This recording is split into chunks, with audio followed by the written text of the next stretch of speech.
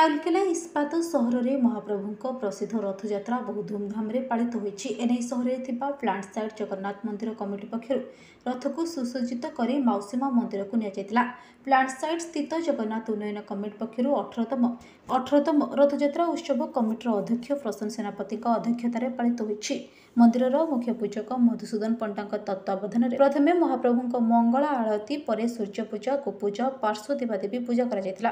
तीन ठाकुर को नीति लगे पुष्पमाल सुसज्जित अपराह्न 4:30 राजा जगबंधु राउत द्वारा छेरा पहरा होगा पर चतुर्धामूर्ति को रथ उपर अणाई पहुंडी कर रथ प्लांट साइट बाहरी पावर हाउस रोड स्थित मां मंगला मंदिर को जाता। यह कार्यक्रम को जगन्नाथ उन्नयन कमिटर वरिष्ठ सदस्य गोपीनाथ बिश्वाल समस्त कर्मकर्ता परिचालन सहयोग करथिले।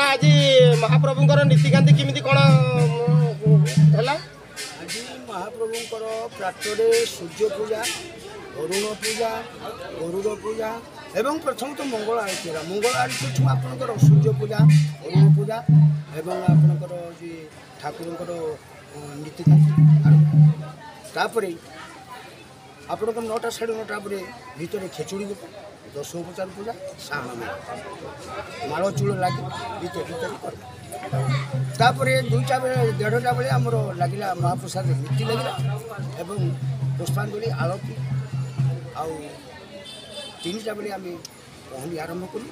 पहली बर्तमान सरी नहीं चली महाप्रभुंर ये प्लांट साइड जो आम मौसी मां मंदिर पावर हाउस पर्यटन तेणु ठाकुर को जो आम सुरक्षित पहुँची पार ठाकुर से जया अच्छी मोर आशा और विश्वास।